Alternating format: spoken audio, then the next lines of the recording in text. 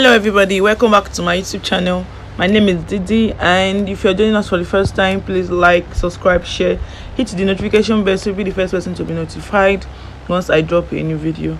So for today's tutorial, I'll be teaching you all how to enable sensitive content on Telegram. It's very simple and very fast. So for the first thing you're going to do is go to your Chrome or any other ones you're using. If you're using Opera Mini, if you're using Aloha, if you're using Chrome, if you're using any web browser, it's okay. Then you search for Telegram. Then you click on Telegram web. Okay, now here we're going to be registering the same way we register our normal Telegram account. So you choose the country and the same number you used to open your account, the said account you want to enable featuring on. Okay, as you can see, I've already logged into my Telegram account. So the first thing you're going to do, you're going to put in your number.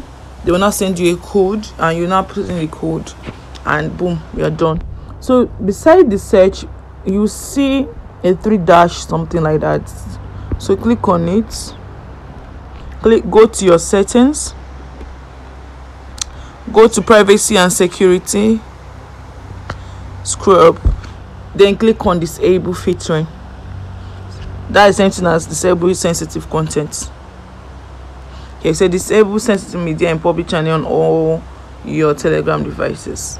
So that's all on how to disable sensitive content or disable featuring on your Telegram account. As you can see, I've enabled sensitive content. So you click on search. Let's check this group, transgender and gay. As you can see, I've already enabled seeing all this stuff on my phone.